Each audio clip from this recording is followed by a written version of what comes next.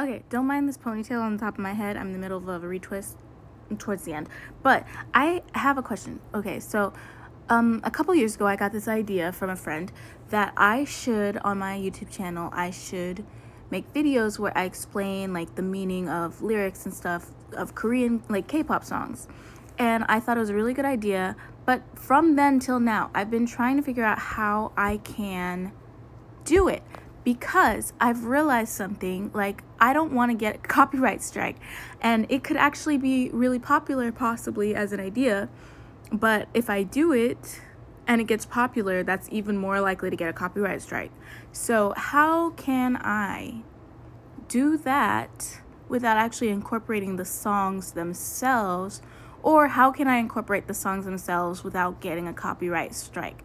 Because I don't think anyone wants to hear me sing a cappella. Let me reapply. I'm sure somebody wants to hear me sing a cappella, but that's not how I want to do it.